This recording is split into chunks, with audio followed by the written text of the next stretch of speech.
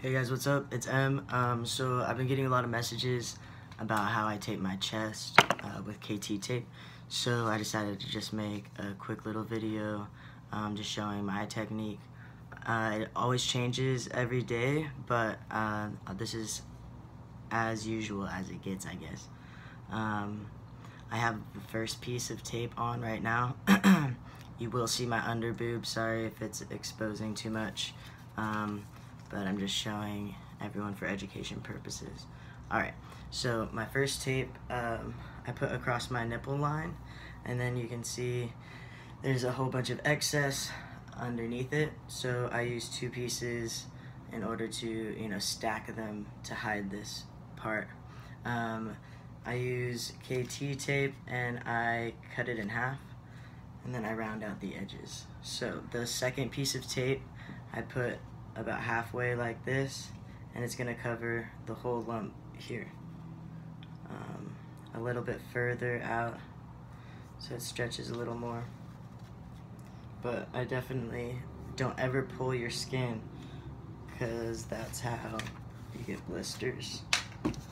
So just like that, and now it's covered the whole under boob part. Second one, same thing, all the way across. And then the third one I don't really need necessarily, but I just use it because it makes it feel more stable. But yeah, that one I just put more on the side and then lay it down on my flat like stomach part, or ribs, and then lay it down there. And then the last piece is gonna be the same thing.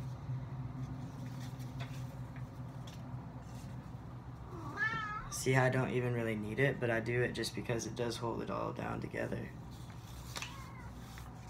It's just like that. And now you can see a little more of my pecs, because this skin has been pushed down and out a little bit. So when I wear t-shirts and stuff, you could just see my pec line. And that is a simple way to tape your chest using KT tape. I hope this helped out. Again, stay patient with yourself. I swear it changed every single time for the first like 9 or 10 months on T, until my pecs really started coming in. So again, stay patient, and everyone's gonna be different. Make sure you lay it down flat so there's no creases, and I take it off in the shower because it's a little bit easier to take off the adhesive. Other than that, be sure to message me or comment with any questions, and I'd be happy to help. Alright guys.